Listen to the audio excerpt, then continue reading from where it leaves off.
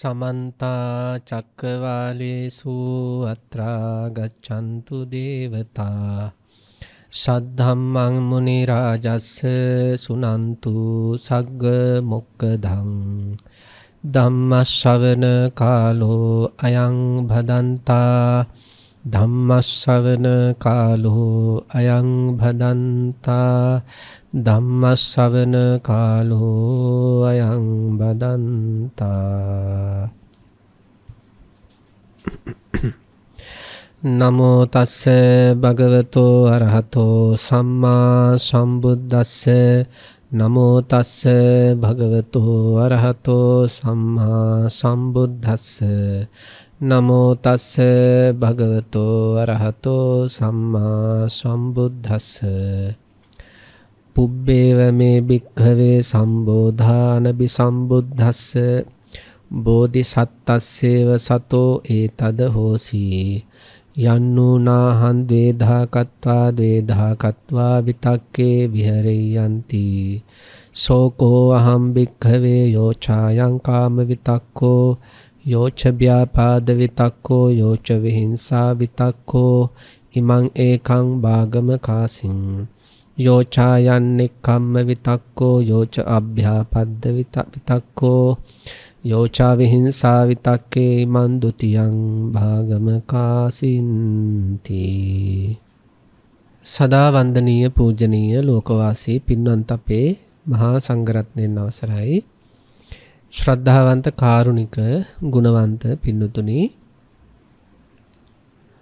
අපේ ජීවිත හැම මොහොතකම සහනශීලීව පවත්වාගෙන යෑමේ පූර්ණ වගකීම තියෙන්නේ Tamanටයි. අපේ ජීවිත සහනශීලීව පවත්වා ගැනීමේ පූර්ණ වගකීම තියෙන්නේ Tamanටයි. Tamanගේ සැනසෙල්ල වෙනුවෙන් මේ ලෝකේ ඉපදුණු කිසියම්ම සත්‍යයක් කිසියම්ම කුරා කුඹුවෙක්වත් නැති බව හැම මොහොතකම තේරුම් ගන්න ඕන. කල්පනා කරලා බලන්න මම වෙනුවෙන් ජාති දුක විඳින, ජරා දුක විඳින, ව්‍යාධි දුක විඳින, ඒ වගේම මරණ දුක විඳින්න, ප්‍රියයන්ගෙන් වෙන්වීමේ දුක විඳින, අප්‍රියයන් හා එකතු වීමේ දුක විඳින, වෙලාවකට ලෝභය නිසා දුක් විඳින, වෙලාවකට දේශය නිසා දුක් විඳින, වෙලාවකට මෝහය නිසා දුක් විඳින මම වෙනුවෙන් ඉපදුණු කෙනෙක් මේ ලෝකේ ඉන්නවද කියලා බලන්න ඕන. මේ ලෝකේ කෝටි 800ක් ඉන්නවා මිනිස්සුયો. ශත්‍රපායක සත්වෝ බිලියන ගණන් ඉන්නවා. දෙව්වරු ඉන්නවා, බ්‍රහ්මයෝ ඉන්නවා, මාරයෝ ඉන්නවා. ඔච්චර දුක් විඳින තමන් වෙනුවෙන් ඉපදුණු එක්කෙනෙක් නැහැ. තමන්ටම යහපත කරන්න ඕන කියලා ඔය ජීවිතේටම යහපත කරන්න ඕන කියලා ඉපදිච්ච එක්කෙනෙක්වත් නැහැ පින්දුතුනි මේ ලෝක ධාතුවේ. කෝටි ප්‍රකෝටි ගණන් සත්වයෝ හිටියත් තමන්ට තමන් විතරයි. අත්තාහි අත්තනෝ නාතෝ කෝහි නාතෝ පරෝසියා. මේක හැම මොහොතකම අපිට දැනෙන්න ඕන. මට මම විතරයි. කෙනෙකුට හිතෙන්න පුළුවන් අනේ සම්මා සම්බුදුරජාණන් වහන්සේ ඉන්නවනේ අපිට. සම්මා සම්බුදුරජාණන් වහන්සේත් පිරිනිවන් පෑවා.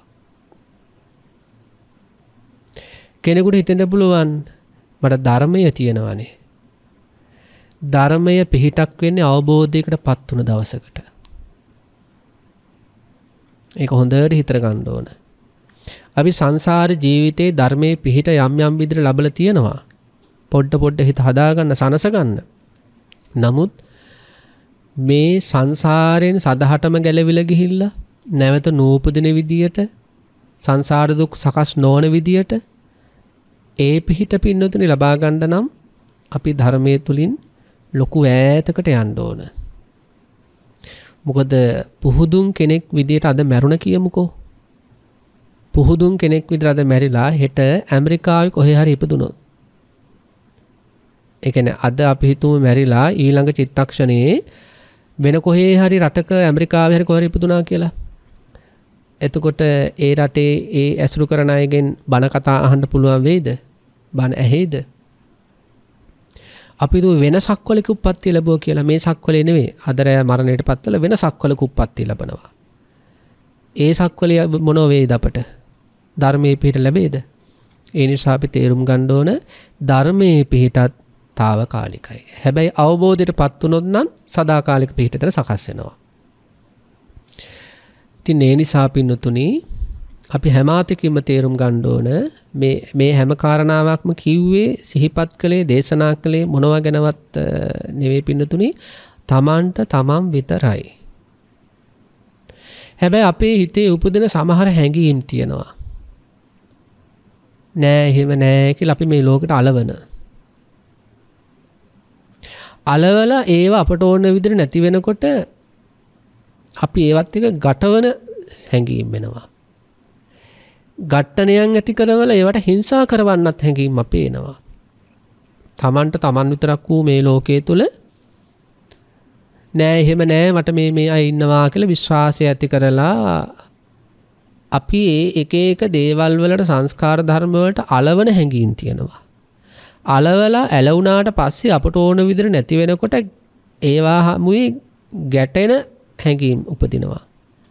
ගැටිලා ඒ දේවල් විනාශ කරන සංකල්ප පහළ වෙන හැඟීම් හිතේ උපදිනවා. අද අපේ ධර්මදේශනාවට දායකත්වයෙන් දරන පින්නතුන් සිහිපත් කළා තියෙන්නේ ඒව ගැන දේශනාවක් කරන්න කියලා. ත්‍රිවිධ විතර්කවල තියෙන ආදීනව. අපිට තමන්ට තමන් විතරයි මේ ධර්මයෙන් ස්ථිරසාර පිහිටක් ඇති කරගත්තොත් මිසක මට මේ සසර ජීවිතේ ස්ථිරසාර සැනසෙල්ලක් ලැබෙන්නේ නැහැ කියලා ඒ අවබෝධය වහලා අපි මේ ලෝකයට අලවන හැඟීම් වලට කියන්නේ මොනව කියලාද? කාම විතර්ක.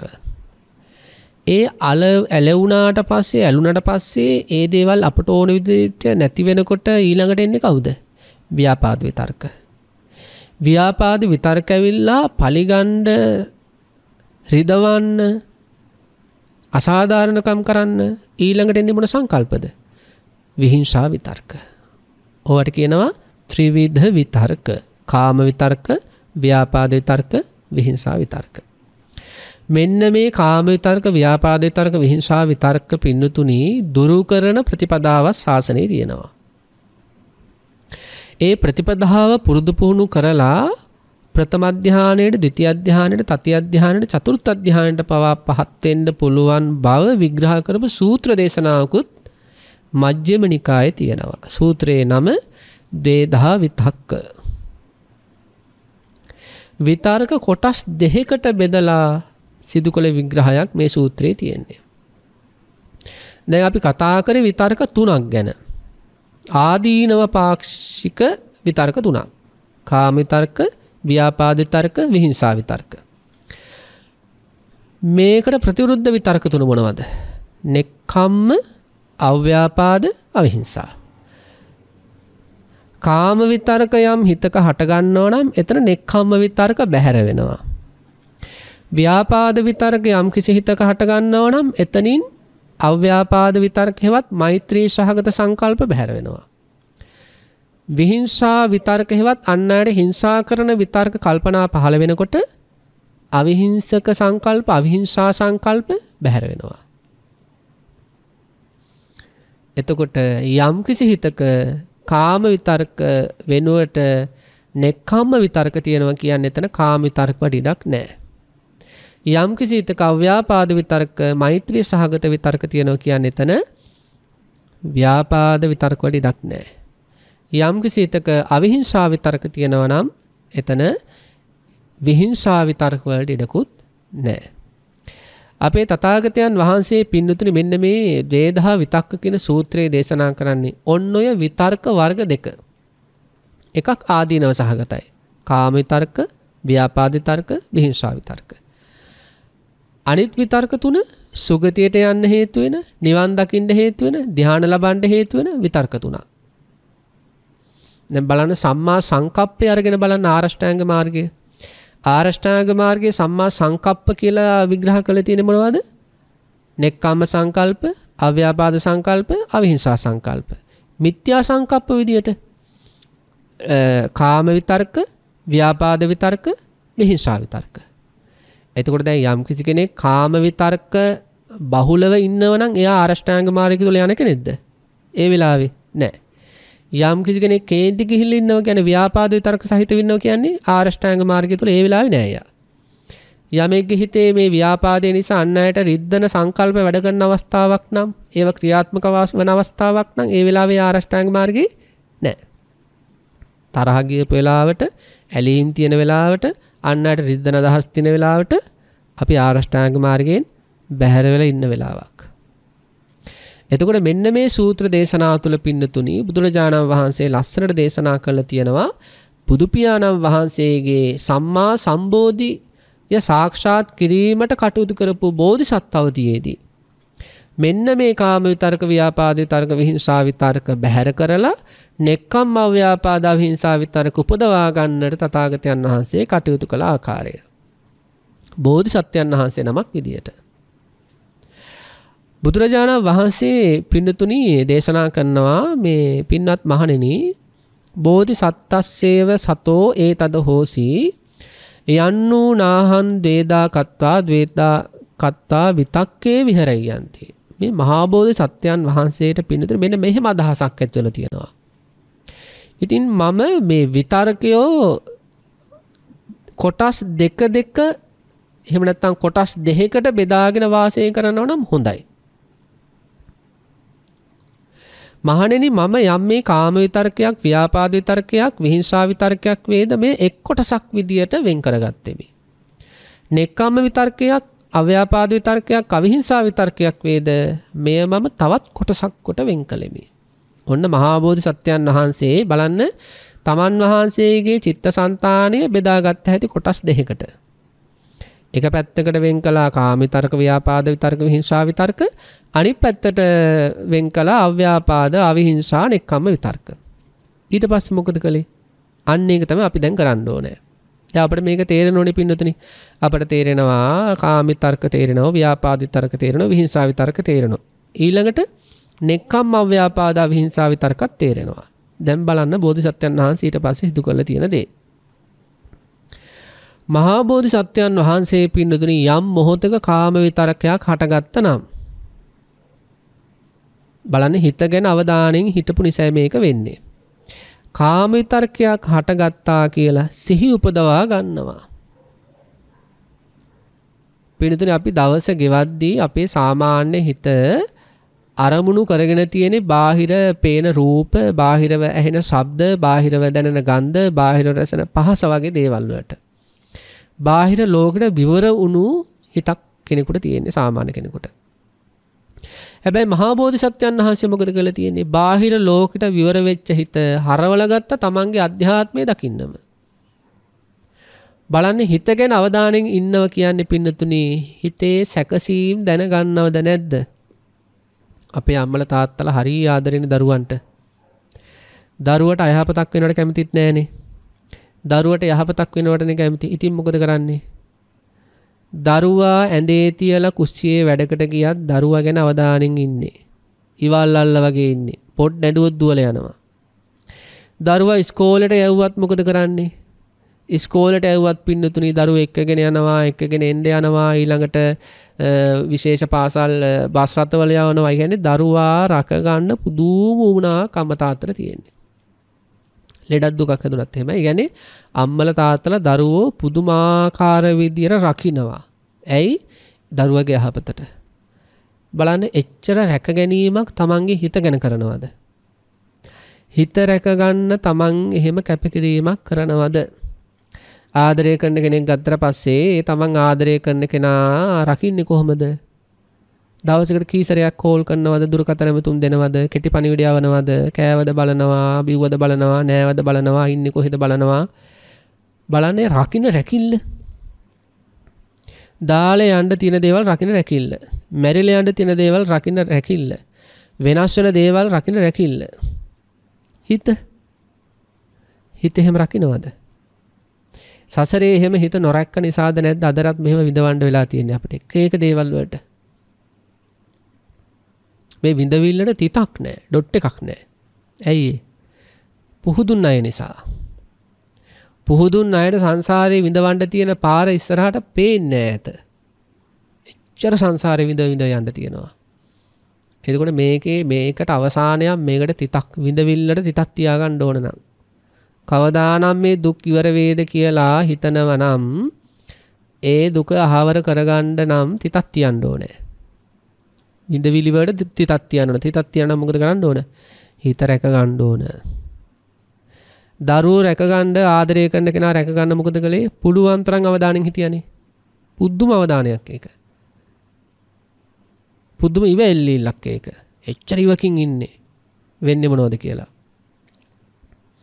එහෙනම් දැන් ඕක හරවන්න හිත පැත්තට. හිතට ඉවල්ලල් ඉන්න හැමතිස්සෙම. හිත හැමතිස්සෙම යන්නේ කොහෙද? කරන්නේ මොකද්ද? මේකේ පහළ වෙන්නේ මොනවද? ඒවා වැඩි වෙන්නේ කොහොමද? ඒවා අඩු වෙන්නේ කොහොමද? ඒවා පහළ වෙනකොට දැවෙනවද? පිච්චෙනවද? හීතල වෙනවද? සැහැල්ලු වෙනවද? බලන්න හිත කියවන්න ඕන අපි. දවසක් අපේ අචාන්චා කියන මහතෙරුන් වහන්සේ ළඟට එනවා හොඳට ධර්ම විනය හදාරපු කාන්තාවක්. මෙයා අභිධර්මය සූත්‍ර විනය හදාරපු කෙනෙක්. මෙයා ඇවිල්ලා අචාන්චා ස්වාමීන් වහන්සේත් එක්ක දැන් දැනුම තුල මාන්නය තියෙන කෙනෙක් නෙමේ කාන්තාව. මෙයා මොකද කරන්නේ? අචාන්චා ස්වාමීන් වහන්සේ සමග කතා බහ කරද්දි දැන් කියනවා මේ ස්වාමීන් වහන්සේ මම අභිධර්මයේ මෙහෙම ප්‍රකරණ හදාරලා තියෙනවා. මෙහෙම සූත්‍ර හදාරලා තියෙනවා. මම ගොඩාක් පොත් කියවපු කෙනෙක්. දැන් ඇවිල්ලා අචාන්චා හාමුදුරුවෝ ඉස්සරහා මේ කියනවා. අචාන්චා හාමුදුරුවෝ කියලා තියෙනවා පින්නතුනි එක පොතක් ඔබට තාම කියවන්න බැරි වෙලා. එන ඔහොම මම අභිධර්මයේ අච්චර කරලා තියෙනවා සූත්‍ර මෙච්චර හදාරලා තියෙනවා කියලා මෙහෙම කියවන්නේ එක පොතක් කියව ගන්න බැරි වුණු නිසා. ඒ පොත කියවුවනම් ඔහොම කියවන්නේ. ඒ කාන්තාව අහලා තියෙනවා ස්වාමීන් වහන්සේ මොකක්ද මේ පොත?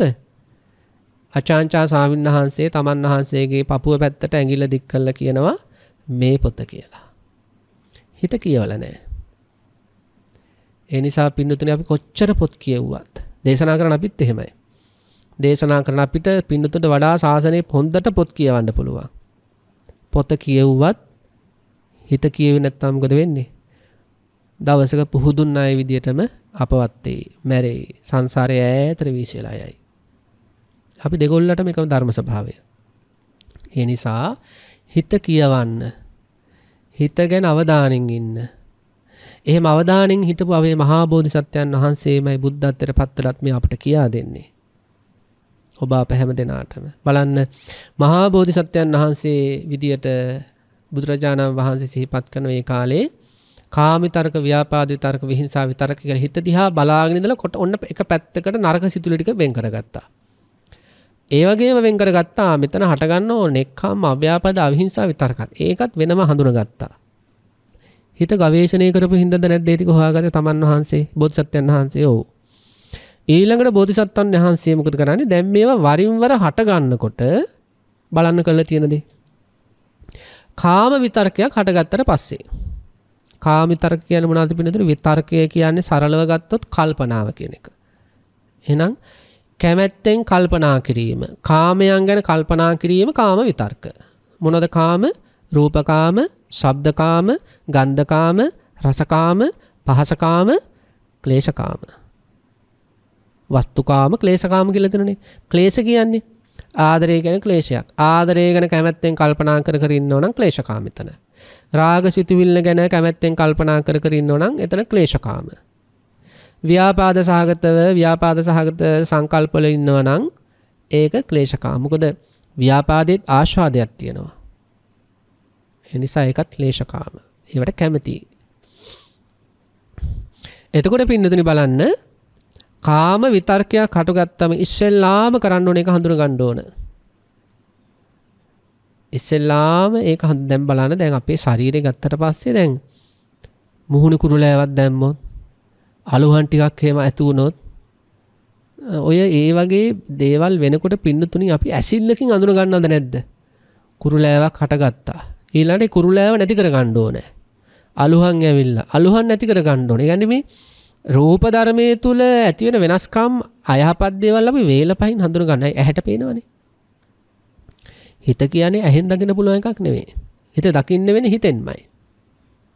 එතකොට කාම විතරකයක් හට ගන්නකොට පින්නතුනි මේ වස්තුකාම ක්ලේශකාම ගැන කැමැත්තක් ඇති වෙනකොටම ඉස්සෙල්ලම සිහි උපදවා ගන්න ඕන මෙන්න කාම විතරකයක් ඉපදුනා. මොන සිහිය ඊළඟ ඔතෙන්ට එකතු වෙන්න ඕන නුවණ එකතු වෙන නුවණ එකතු වෙන්න ඕන. සම්පජඤ්ඤ කියන්නේ සිහිය කියන සතිය, සම්පජඤ්ඤ කියන්නේ නුවණ. නුවණ කොහොමද මහා බෝධිසත්වයන් වහන්සේ යොදලා තියෙන්නේ බලන්න. අත්ත ව්‍යාබාධාය අපි සංවත්තති. මහා බෝධිසත්වයන් වහන්සේ කාම විතරක අල්ලගත්තා.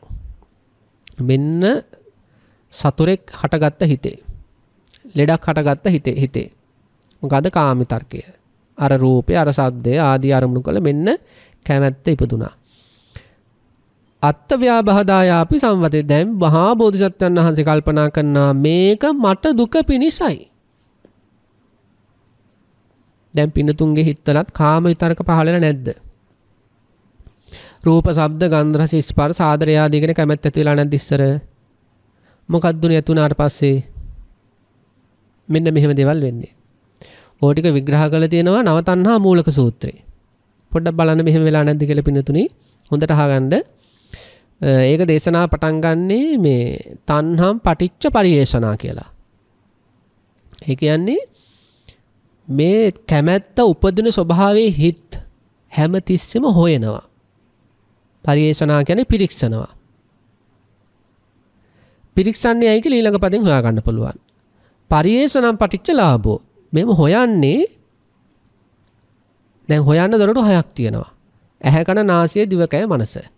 මේ හයෙන් හොයන්නේ රූප, ශබ්ද, ගන්ධ, රස, ස්පර්ශ, ආදරය ආදිය. ඇයි හොයන්නේ? පරියේෂණම් පටිච්ච ලාභෝ. ලාභයක් ලැබෙනවලු. පිනිතුන් ඇයි මේ රූප, ශබ්ද, ගන්ධ, රස, ස්පර්ශ, ආදරය ආදී හොයන්නේ? මොන ලාභෙ ලැබෙන හින්දාද? සතුට. චක්කු සම්පස්සජ සුඛ වේදනා ඇති වෙනවා රූප දකිද්දී. ඒ නිසා රූප හොයනවා. තණ්හා පටිච්ච පරියේෂණා, පරියේෂණා පටිච්ච ලාභෝ. ආසාව, කැමැත්ත තියෙන නිසා මොකද කරන්නේ? රූප ආදී හොයනවා. හොයනකොට සතුට උපදවන රූප ලැබෙනවා. ලාභම් පටිච්ච විනිශ්චයෝ. ඒ සතුට ලැබෙනකොට ඔය හිතෙන් එනවා විනිශ්චයක්. මොකක්ද දෙන විනිශ්චය? මොකක්ද දෙන තීරණය? අනේ රූපේ හොඳයි, ඉෂ්ටයි, කාන්තයි, මధుරයි, මනෝහරයි. ඊළඟට විනිශ්චයම් පටිච්ච චන්දරාගෝ. දැන් අර හොඳයි කියලා හිතුණු සතුට උපදවන ඒ රූපය ගැන, ඒ ආදරය ගැන මොකද කරන්නේ? තණ්හාවෙන් කල්පනා කර ඉන්නවා, ආශාවෙන් කල්පනා කර ඉන්නවා. එතකොට මොකද වෙන්නේ? දැඩි බැඳීම ඇති වෙනවා. චන්ද රාගය ඇති වෙනවා. ඊට පස්සේ මොකද වෙන්නේ? චන්ද රාගම් පටිච්ච අජ්ජෝසාන. ඒ වස්තුවේ ඒ කාම වස්තුවේ ඔය හිත බැහැ ගන්න අවස්ථාව තමයි අජ්ජෝසාන කියන්නේ. බලන්න එහෙම බැහැගත් ඒව නැද්ද හිතේ? අතීතයේත් එහෙම රූප, ශබ්ද, ගන්ධ, රස, ස්පර්ශ, ආදරය ආදී බැහැගෙන නැති මේ වර්තමානෙත් එහෙම බැහැගත් ඒව ඇති. බැහැගත්ත කියලා හොයාගන්නේ කොහොමද? අවුරුදු ගාණක් ගියත් මතක් වෙනවා. අද දවසේ Tamanට මතක් වෙච්ච දේවල් ගොඩක් තියෙනනේ. එක එක රූප මතක් වුණා, ශබ්ද මතක් වුණා, ගන්ධ, රස, ස්පර්ශ, ආදරය ආදී. ඔය අතරේ පිනදෙනි වැඩිපුරම හිතේ බැහැගත් දේවල් බොහෝ වාරයක් මතක් වෙන්නේ නැති. අන්න අජ්ජෝසාන අවස්ථාව. අජ්ජෝසානම් පටිච්ච පරිග්ගහෝ. මේ යම් රූපයක්, ශබ්දයක්, ගන්ධයක්, රසයක්, ස්පර්ශයක්, ආදරයක් කැමැත්තෙන් අර විදිහට බැහැගත්තට පස්සේ ඒක මගේ කරගන්න අදහස් වෙනවා. එහෙම වෙලා නැද්ද? මේ ලෝකේ සමහර රූප මගේ කරගන්න හිතුන්නේ නැද්ද? සමහර ශබ්ද, සමහර ගන්ධ, සමහර රස, සමහර පහස, සමහර ආදරවල් මගේ නෙවෙයි මගේම කරගන්න හිතුණද නැද්ද? හිතුණනේ. අන්න පරිග්‍රහණ මට්ටමට ආව කියන්නේ ඒකයි. ඊට පස්සේ මොකද කරන්නේ? මගේම කරගන්න සැලසුම් හැදුවද නැද්ද? හැදුවා. මගේම කරගත්තද නැද්ද? සම්මුති ලෝකයේ තුල මගේ කරගත්තා. ඊට පස්සේ මොකද්ද කළේ? පරිග්‍රහණම් පටිච්ච ආරක්කා. මච්චරියන් කියන්නේ මසුරුකම ඇති වෙනවා. ඒක මගේම කරගන්න දැන් සැලසුම් ගහලා මගේ කරගත්තා. දැන් ඒ රූපය ගැන මසුරුකම කියන්නේ මොකද? ඒ රූපේ බලන්න පුළුවන් මට විතරයි. වෙන අයට ඒ රූපේ බලන්න බෑ. ඒ ප්‍රිය හඬ මට විතරයි ඇහෙන්න ඕනේ. වෙන අයට ওই ප්‍රිය හඬ යන්න බෑ. ওই විදියට.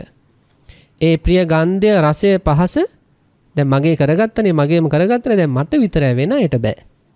ඒ ප්‍රිය ආදරය මට විතරයි. වෙන අයට ඒ ආදරේ අල්ප මාත්‍රයක් යන්න බෑ. මසුරුකම ඔලුවට එනවා. මච්චරියම් පටිච්ච ආරක්කයි ළඟට ඒ මගේ කරගත්ත වෙන අයට අයිති වෙනවට අකමැති ඒ රූප, ශබ්ද, ගන්ධ, රස, ස්පර්ශ, ආදරය ආදිය රැක ගන්න මොකද කරන්නේ? පුදුමාකාර කැපකිරීමක් කරන්න පටන් ගන්නවා. නීති දානවා, සැර කරනවා, ඉල්ලීම් කරනවා, අරම කරන්න එපා, මෙහෙම කරන්න එපා, අරහෙ යන්න එපා, මෙහෙ යන්න එපායි. ඒ වස්තුව මගේ නේද?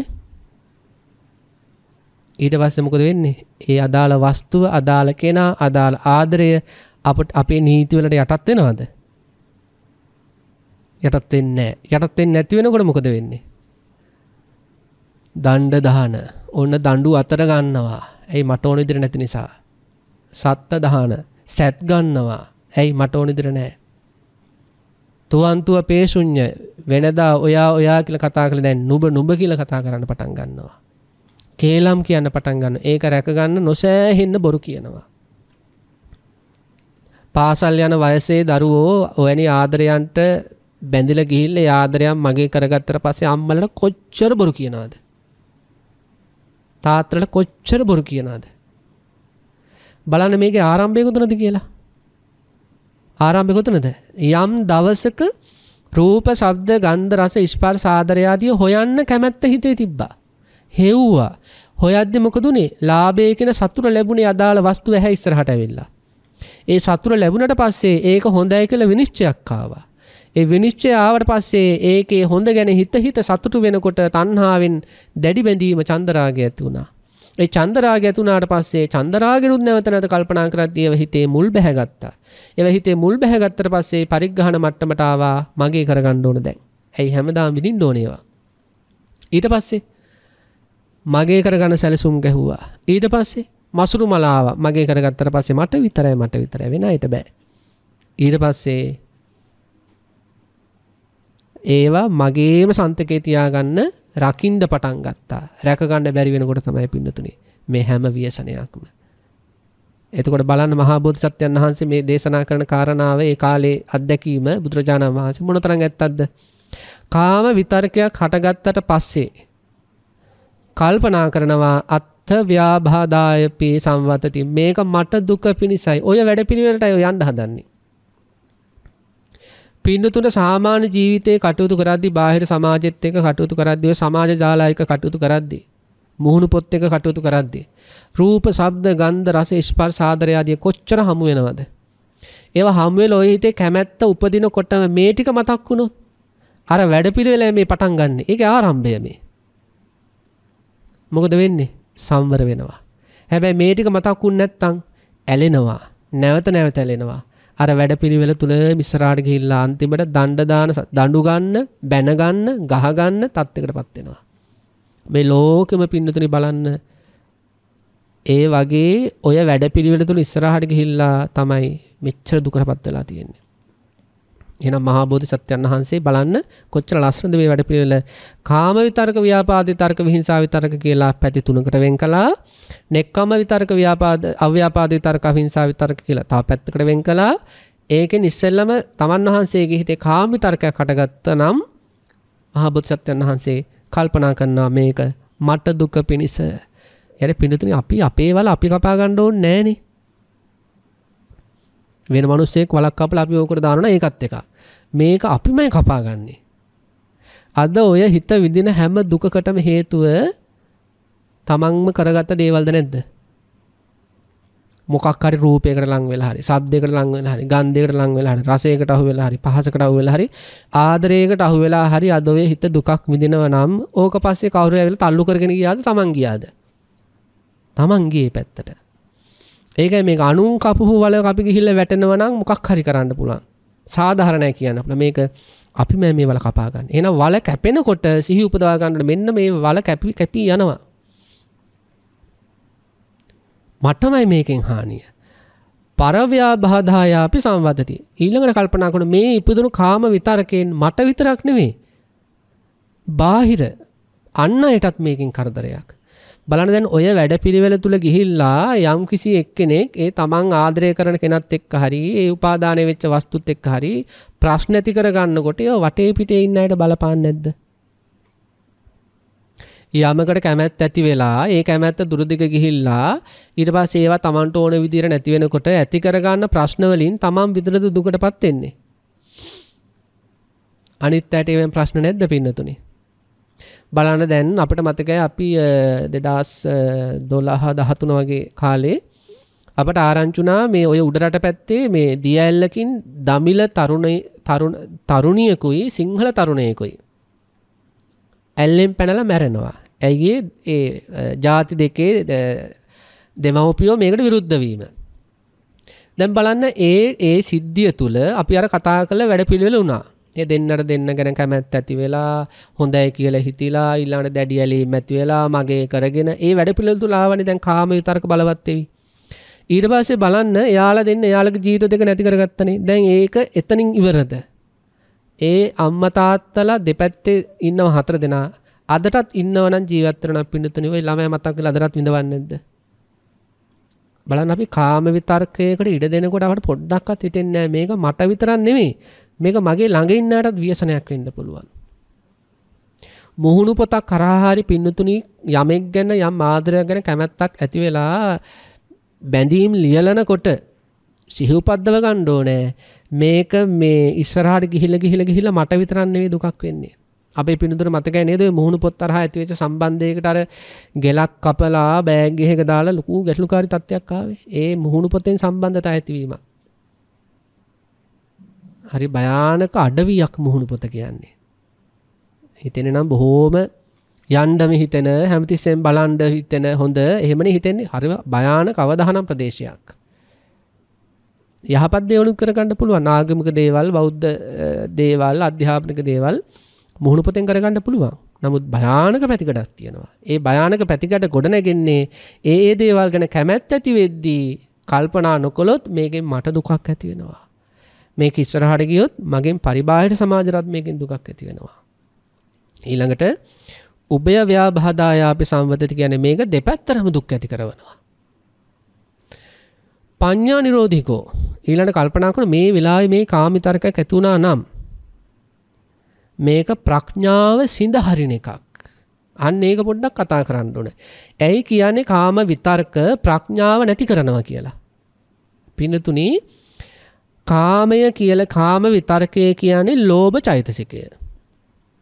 තණ්හාව ආශාව. ලෝභයක් හිතේ උපදිනකොට ඒ ලෝභය උපදින්නේ මෝහය ප්‍රඥාව නැති කරගෙන. ඒක ඕනම සිතකට සාධාරණයි. ලෝභයක් තණ්හාවක් හිතේ උපදිනකොට ඒක උපදින්නේම ප්‍රඥාව නැති කරගෙන. එතකොට හිතන්න යම් කිසි මොහොතක යම් රූපයකට, ශබ්දයකට, ගන්ධයකට, රසයකට, ස්පර්ශයකට, ආදරයකට තමන්ගේ හිතේ කැමැත්ත ඇති වෙන්න කලින් යම් නුවණක් තිබුණ කියලා අපි හිතමු. යම් කිසි විදර්ශනා මාත්‍රයක් හරි නුවණක්. ඒ නුවණ මොකද කරන්නේ? නැති කරගෙන තමයි අර කාම විතරක උපදින්නේ. ඒ කාම විතරකයට දිගින් දිගට ඉඩ දුන්නොත් මොකද වෙන්නේ? අර නුවණට එන්න ඉඩක් හම්බ වෙන්නේම නැහැ. අන්තිමට මෙයක් ගන්නෙ මෝඩ තීරණයක්. ඒ නිසා කියනවා පඤ්ඤා නිරෝධිකෝ. මේ ඒකනේ පිණිසුතුනේ දැන් බලන්න අර ධම්මචක්කප්පවත්තන සූත්‍රයේදී තථාගතයන් වහන්සේ කාමයන්ට දුන්න සහතිකයක්. කාම වස්තු තුල සැප ලැබීමට නැවත ඇලි සතුටු වීමට කාමසුකල්ලිකාණු යෝගයට තථාගතයන් වහන්සේ දුන්න සහතිකයක්. ඒ සහතිකේ මතක තියාගන්න බින්නතුනි. හීනයි. ගම්මෝ ග්‍රාම්‍යයි. අනත්ත සංහිතෝ මේකේ අර්ථයක් නැහැ. දැන් බලන්න පින්නතුනි රූප, ශබ්ද, ගන්ධ, රස, ස්පර්ශ, ආදරය ආදියට රහතන් වහන්සේලා ඇලෙනවද? ඇයි? හීන දේවල් නිසා ඒවා. ඇයි රූප, ශබ්ද, ගන්ධ, රස, ස්පර්ශ, ආදරය ආදී හීන ඒවා අනිත්‍ය ස්වභාවයටපත් වෙනවා. ඒවා ප්‍රතිබය සහිතයි. ඒ කියන්නේ බය ඇති කරනවා. දැන් බලන්න මේ කාමයන්ට බැඳී ගිය අය කොච්චර බයෙන් දින්නේ. වෙනස් වෙයිද දන්නේ නැහැ. දාලයයිද දන්නේ නැහැ. වෙන කෙනෙකුට සමීප වෙයිද දන්නේ නැහැ. බලන්න මේ කාමයන්ට අහුවෙච්ච අය හැමතිස්සෙම භයෙන් ප්‍රතිභය සහිත මේ කාමයෝ භය ඇති කරනවා. ඒකට අනාත්මයි. මගේ කරගන්න බෑ. දැන් බලන්න පින්නතුනේ අපි හිතමු අපි මේ යම්කිසි දරුවෙක් හරි වැඩිහිටි කෙනෙක් හරි ඔන්න මේ මංගල උත්සවයකට යන්න කුලියට ඇඳුමක් ගන්නවා. මේ කුලියට ඇඳුම ගත්තට පස්සේ තියෙන මේ ලක්ෂණය මොකද්ද? දෙන්න වෙනවා අනිවාර්යයෙන්ම. මේ කාමයන් කියන්නේ කුලියට ගත්ත දේවල් අපි. දීලා යන්න වෙනවාමයි. අවිදු ආදරය කරන කෙනා රැක දරුවෝ හරි සාමියා හරි භාර්යාව හරි වෙනත් ඔය තරුණ දරුවෙක් ආදරය කරන කෙනා හරි රැකගෙන පරිස්සම් කරගෙන යන තැන එන තැන හැමතැනම ඉන්නවා කියලා. අර ගෑන් ළමයි මරුණොත් මොකද වෙන්නේ? අර පිරිමි ළමයි මරුණොත් මොකද වෙන්නේ? කුලියට ගත්ත දෙයක් ආපහු දෙනවා වගේ දීලා යන්න වෙනවා. ඉතින් රහතන් වහන්සේලා අරිහත්ත්වයට එන මාර්ගයේදී මේ ආදීනව දැක්කා. මේ රූප, ශබ්ද, ගන්ධ, රස, ස්පර්ශ, ආදරය ආදී අනිත්‍ය ස්වභාවයෙන් යුක්ත නිසා ආදීනවයි. දුක්ඛ ලක්ෂණයෙන් යුක්ත නිසා ආදීනවයි. අනාත්ම ලක්ෂණයෙන් යුක්ත නිසා ආදීනවයි. ඒ නිසා ඒවට තියෙන තණ්හාව ආදී දුරු කරගෙන අරිහත්ත්වයටපත් වුණා. එතකොට පින්නතුනි බලන්න මේ කාම විතර්ක යම් කිසි කෙනෙකුගේ හිතේ හටගනිද්දී එයා හොඳට කල්පනා කරනවා මේ තථාගතයන් වහන්සේ දේශනා කරලා තියෙනවා මේ කාමයෝ හීනයි ග්‍රාම්‍යයි මේක පුහුදුන් අය ඇසුරු කරන දෙයක් මේක අර්ථයක් නැහැ මේක අනිත්‍ය ස්වභාවයටපත් වෙනවා දුක්ඛ ස්වභාවයටපත් වෙනවා අනාත්ම ස්වභාවයටපත් වෙනවා එතකොට මෙයාගේ හිතේ මොකද වෙන්නේ ප්‍රඥාව නැති කරනවා අන්න අර කාමය ගැන ඇති වෙච්ච කාම වස්තු ගැන ඇති වෙච්ච කාම විතරකේ මොකද වෙන්නේ මෙන්න බැහැර වෙන්න පටන් ගන්නවා නෙක්ඛම්මයට ඉඩ හදමින් ඊළඟට විඝාත පක්ඛිකෝ කියන්නේ දුක් පක්ෂයේ වූවක් අනිබ්බාන සංවත්තනිකෝ අන්න ඒක අපට වැදගත් නිවන සඳහා හේතු වෙන්නේ නැහැ ආදරයකට ආදරය කිරීම නිවනට හේතු වෙන්නේ නැහැ රූපයකට කැමැත්ත ඇතිවීම නිවනට හේතු වෙන්නේ නැහැ පිනතුනේ දරුවන්ට තමන්ගේ හිතේ කැමැත්තක් තියෙනව නේද ඔය කැමැත්ත නිවනට හේතු වෙන කැමැත්තක්ද තමන්ගේ සාමියාට භාර්යාවට කැමැත්තක් තණ්හාවක් ලෝභයක් තියෙනනේ ඔය ලෝභය ඔය ආදරය ඔය තණ්හාව නිවනට හේතු වෙනවද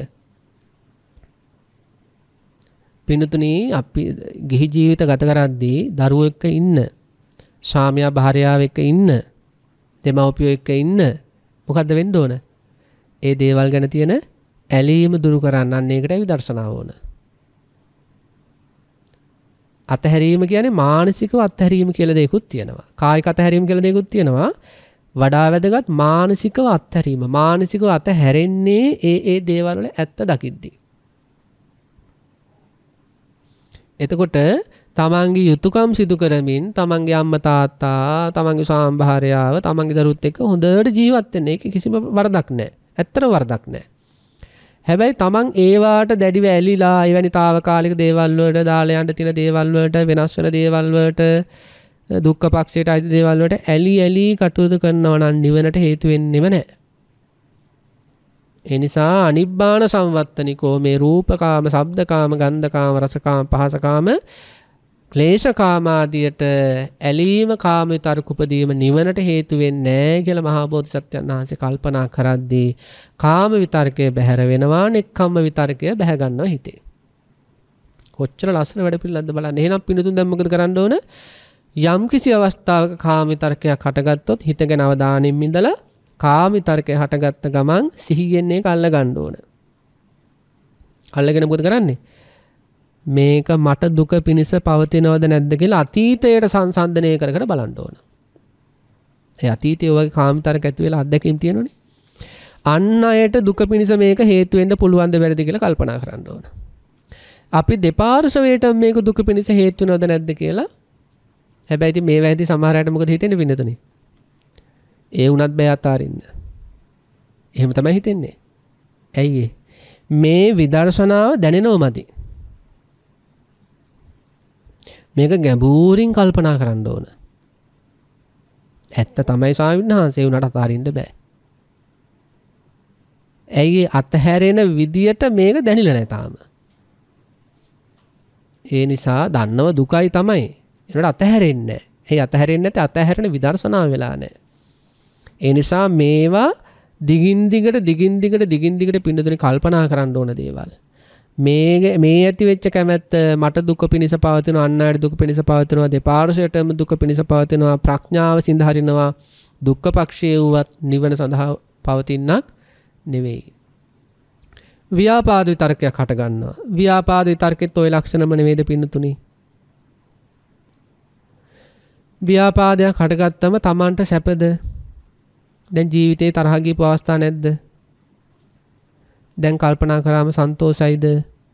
අනේ දෙයියනේ දාමට තරහ ගියා පුදුම සන්තෝෂයක් දැන් තියෙන කියලා හිත සතුටු කරගන්න පුළුවන්ද? එදා අම්මට මම බැන්නා මට දැන් පුදුම සතුටුයි. එහෙම සතුටු වෙන්න පුළුවන්ද? ඇයි බැරි? ව්‍යාපාදය Tamanට දුක පිණිස පවතින දෙයක් නිසා.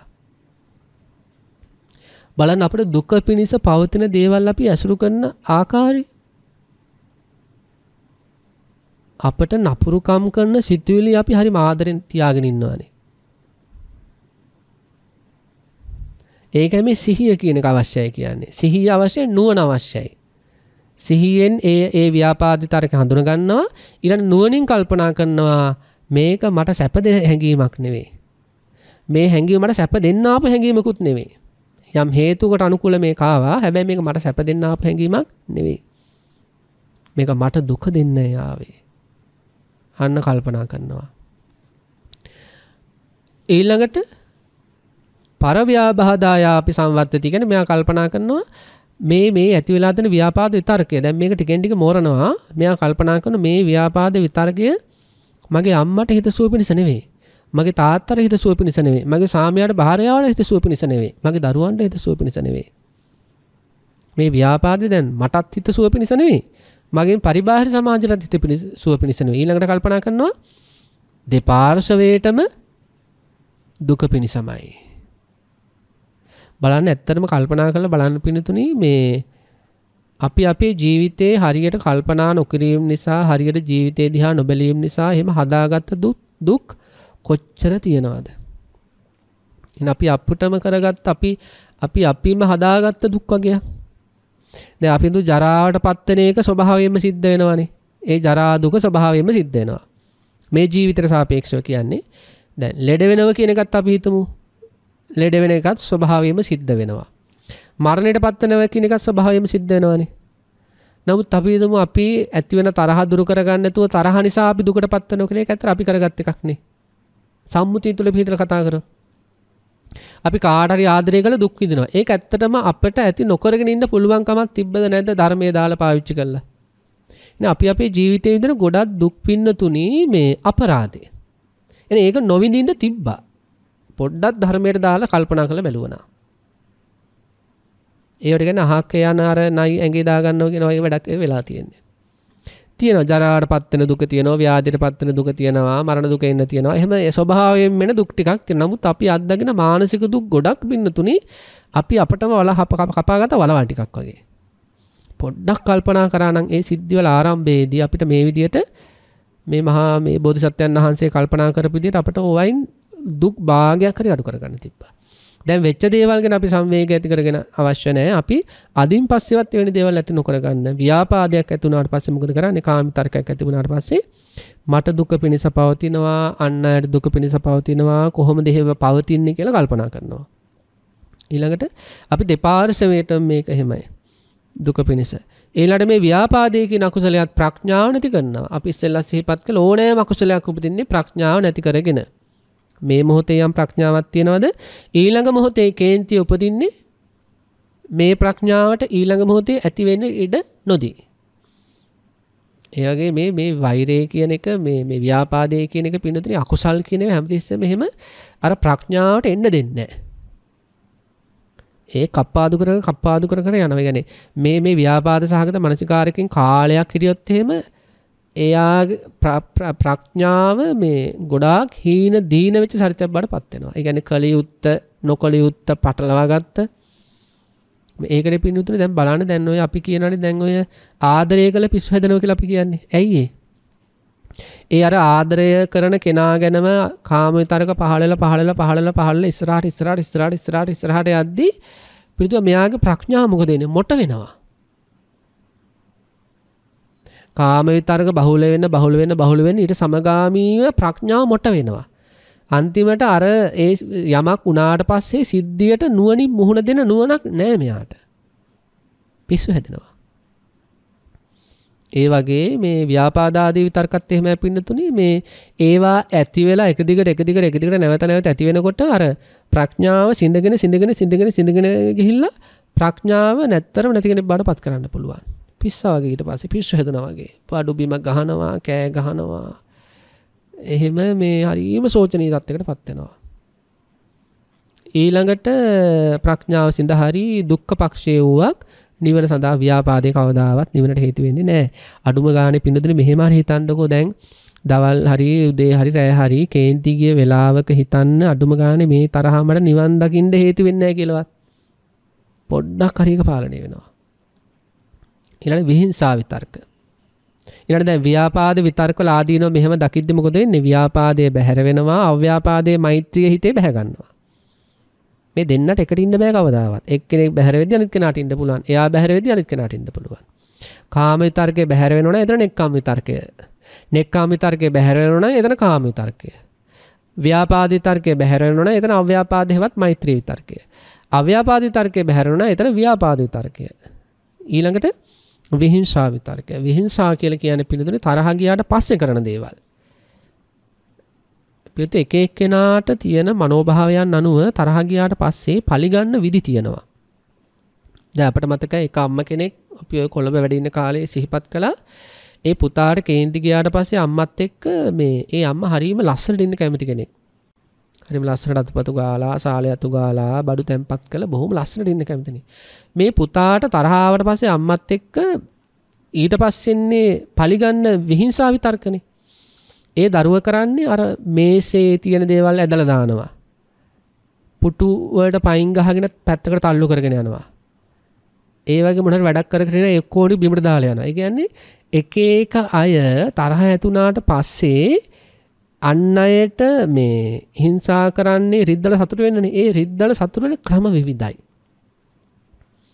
ඔය සමහර ළමයි එහෙම ඉන්නවා දැන් මේ අම්මලගෙන් මොනවා හරි ඉල්ලලා එහෙම දුන්නේ නැත්නම් එහෙම මොකද කරන්නේ? එතනම වැටෙනවා. වැටිලා කකුල් බිම ගහ ඔළුව බිම ගහ යන්නේ එයා ඒව කරන්නේ සංසාර පුරුද්දට අර අම්මා තාත්තට රිද්දන්න. ඒක විහිංසා විතර්කයක්. හොඳට මතක තියාගන්න විහිංසා විතර්කය එන්නේ ව්‍යාපාදයට පස්සේ. තරහ පිරිමහා ගන්න තමයි විහිංසා විතර්ක එළියට එන්නේ. ඒ විහිංසා විතර්ක වලින් කරන්නේ රිද්දන එක. රිද්දන්න එක එක විදි පාවිච්චි කරනවා. ඉතින් ලෝකෙට ඇහැරලා බැලුවොත් පිනුතුනේ ඒක ගොඩාක් බලා ගන්න පුළුවන්. එහෙම එක එක අය රිද්දන්න පාවිච්චි කරන සමහර අය කතා නොකර ඉන්නවා.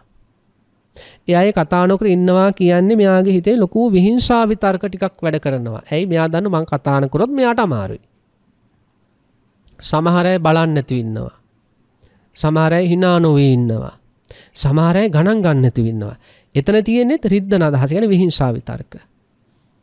ඒ වගේ පින්නතුණී තියෙනවා මේ වෙලාව අපිට එච්චර මතක් වෙන්නේ නැහැ. පින්නතුන්ට මේව හොයලා බලන්න, කල්පනා කරලා බලන්න එක එක්කෙනා. මෙහෙම හිතන්නකෝ දැන් මේ බණහන අපේ පින්නත් කෙනා ඉන්නවනේ. අපේ පින්නත් කෙනා හිතන්න පින්නත් කෙනාට තමන් අවට ඉන්න පිරිස කේන්ති ගියාට පස්සේ සලකන විදි කල්පනා කරලා බලන්න. ඒ අර විහිංසාව තුල රිද්දන ක්‍රම.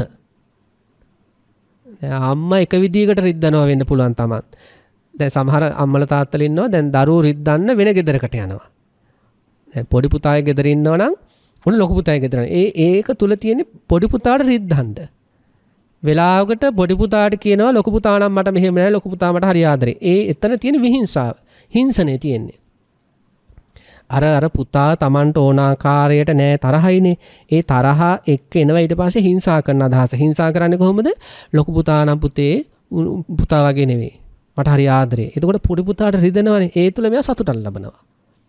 අන්න ඒ වගේ පිළිදෙයි තව මේ බණහන අපේ පින්නත් අය හිතලා බලන්න තමන්ගෙන් එහෙම වටේ ඉන්න මේ ලෝකයා පරිගන්න විවිධ ක්‍රම තියෙනවා. ඉතින් බලන්න අන්න ඒව විහිංසා විතර්ක හේතුව ලැබෙන තත්ත්වයන්. ඒ වගේ තත්ත්වයන් තමා තුලත් තියෙද කියලා බලන්න එහෙම තියෙනවා නම් මොකද කරන්න ඕන?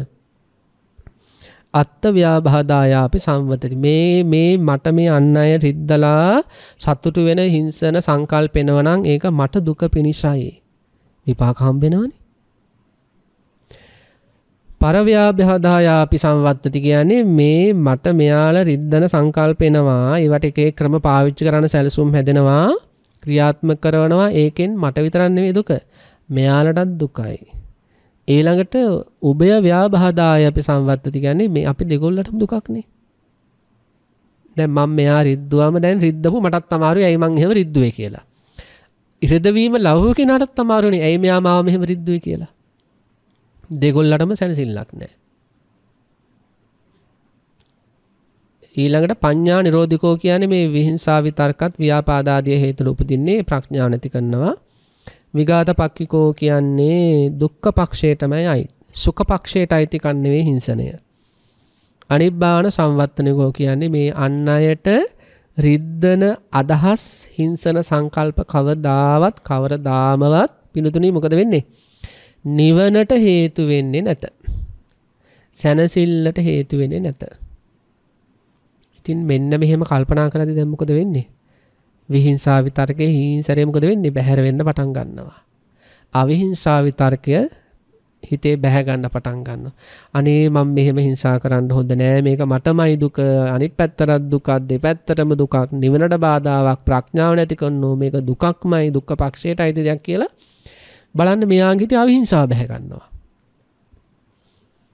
එතකොට බලන්න මහා බෝධිසත්වයන් වහන්සේ මේ ඒ බුද්ධත්වයට කලින් මේ ක්‍රමවේදය පාවිච්චි කරලා තියෙනවා. ඊළඟට පින්නතුණී මහා බෝධිසත්වයන් වහන්සේ මේ ක්‍රමවේදය ඉස්සරහට කරගෙන යද්දී දැන් බලන්න කාම විතර්ක වල අර ලක්ෂණ ටික බල ව්‍යාපාද විතර්ක වල අර ලක්ෂණ ටික බල විහිංසා විතර්ක වල අර ලක්ෂණ ආදීනව දෝෂ බල කටයුතු කරද්දී මේ හිතේ නෙක්ඛම්ම, අව්‍යාපාද, අවිහිංසා විතර්ක පහළ වෙන්න පටන් ගත්තා. ඊට පස්සේ වචන යහපත්, ක්‍රියා යහපත්. ඇයි හිතේ තියෙන්නේ නෙක්ඛම්ම, අව්‍යාපාද, අවිහිංසා විතර්ක නිසා. මහා බෝධිසත්වයන් වහන්සේ ඊට පස්සේ සඳහන් කරනවා මෙන්න මෙහෙම පින්නතුණි, උන්වහන්සේ මේ විදියට අකුසල ධර්ම බැහැර කර කුසල ධර්මම හිතේ පිහිටුවාගෙන කටයුතු කරද්දී හිත කුසලයේ මනවින් පිහිටන්න පටන් ගත්තා. අන්න බලන්න. හිත කුසලයක පිහිටන්න දෙන්නේ නැති කාරණා ටික තමයි අර ව්‍යාපාද විතර්ක ආදිය. දැන් ඒ ටික බැහැර වෙනකොට ඕන කුසලයේ හිත පිහිටන්නට හේතු වෙන නෙක්ඛම්ම, අව්‍යාපාද, අවිහිංසා විතර්ක ටික පහළ වුණා. එතකොට හිත මොකද වෙන්නේ? හිත කුසලයේ පිහිටන්න පටන් ගත්තා. ඊළඟ මනාව ඒක දැන් මෙහෙමයි තියෙන්නේ, සන්ටපේමි, සම්නිසාදේමි, ඒකෝදින් කරෝමි, සමාදාහාමි. ඒ කියන්නේ අර අකුසල ධර්ම බැහැර කර කුසල ධර්ම උපදින මේ පරියාය තුල මේ ඉස්සරහට යන්න මොකද වෙන්න පටන් ගත්තේ? මේ උතුමන් වහන්සේගේ හිත මනවින් තියෙන්න පටන් ගත්ත කුසලාරම්මනේ. මනවින් පිහිට වෙන්නට, එකඟ වෙන්නට, සමාහිත භාවය ඇති වෙන්න අධ්‍යාත්මය තුල මේක හේතුණා. ඒක උපකාර කරගෙන උතුමන් වහන්සේ මොකද කළේ? ඒ කුසලාරම්මන තුල ඉස්සරහට ගිහිලා දැන් ආනාපානය තුල ඉස්සරහට ගිහිල්ලා ප්‍රථම ධ්‍යාන, ද්විතිය ධ්‍යාන, චතුර්ථ ධ්‍යාන, තතිය ධ්‍යාන, චතුර්ථ ධ්‍යාන ආදී පවා ලබාගෙන එතනින් එහාට ගිය අවබෝධ තත්ත්වයන්ට පාපත් වුණා කියලා මේ දේදහ විතක්ක සූත්‍ර දේශනාවේ සඳහන් කරලා තියෙනවා. ඒ නිසා පින්නතුණි අපි මුලින්ම සිහිපත් කළා වගේ මේ ලෝකයේ කෝටි ගණන් සත්වෝ හිටියත් තමන් වෙනුවෙන් ඉපදුණු, තමන් වෙනුවෙන්ම තමන්ගේ සැනසෙල්ලටම ඉපදුණු කිසිම සත්වෙක් නැති නිසා, තමන්ට තමන් විතරක් නිසා තමන්ට සැනසෙල්ල හදාගන්න එක තමන්ගේ තියෙන පූර්ණ වගකීමක්. ඒක බරට ඔය හිතට ගන්න. මේ හිතේ සැනසෙල්ල අම්මා ගෙනල්ලා දෙයි, තාත්තා ගෙනල්ලා දෙයි, භාර්යාව ගෙනල්ලා දෙයි, ස්වාමියා ගෙනල්ලා දෙයි, ආදරය කරනගෙන නෑ. ඒ හැම කෙනෙක්ම කරන්නේ එයාලගේ සතුටට අපි පාවිච්චි කරන එකමයි. ඒක හොඳට හිතට ගන්න ඕන. බාහිර ලෝකයා කරන්නේ එයාලගේ සතුට වෙනුවෙන් අපි පාවිච්චි කරන එක මිසක් අපේ සතුට වෙනුවෙන් එයාලා ජීවත් වෙන එක නෙවෙයි. ඒකයි සිහිපත් කළේ අපි වෙනුවෙන් ඉපදුණු කෙනෙක් නම් නෑ. ඒ නිසා පාවිච්චි වෙන ලෝකයේ තුල, Taman පාවිච්චි කරන ලෝකයක් තුල ඉන්න වෙලා තියෙනවා. ඒ නිසා තමන්ගේ සතුට ගැන තමන්ම හිතලා මෙන්න මේ සතුටට බාධා වෙන කාම විතර්ක, ව්‍යාපාද විතර්ක, විහිංසාව විතර්ක දුරු කරලා ශාන්ත හිත ඇති කරගෙන පංච උපාදානස්කන්ධ විදර්ශනාදී හොඳින් සිද්ධ කරගෙන මේ ජීවිතේම පුහුදුන් කෙනෙක් විදිහට ඉපදුනත් පුහුදුන් කෙනෙක් විදිහට නොමැරෙන්න අවබෝධයටපත් වුණු කෙනෙක් බවට පත්වලා මිය යන්න තමන්ගේ සංසාර ගමන කෙටි කරගන්න උතුම් නිවනින්ම සැනසෙන්න මම විශාල කැපකිරීමක් කරනවා කියලා අදිෂ්ඨානයක් ගන්නවා කියලා ලොකු හැඟීමක් ඇති කරගන්න. ආකාසට්ඨා ච බුම්මට්ඨා දේවා නාග මහිද්దికා පුඤ්ඤන්තං අනුමෝදිත्वा චිරන් රක්ඛන්තු ශාසනං. ආකාසට්ඨා ච බුම්මට්ඨා දේවා නාග මහිද්దికා පුඤ්ඤන්තං අනුමෝදිත्वा චිරන් රක්ඛන්තු දේශනං. ආකාසට්ඨා ච බුම්මට්ඨා දේවා නාග මහිද්దికා පුඤ්ඤන්තං අනුමෝදිත्वा චිරන් රක්ඛන්තු මං පරන්ති. द्वेषखयो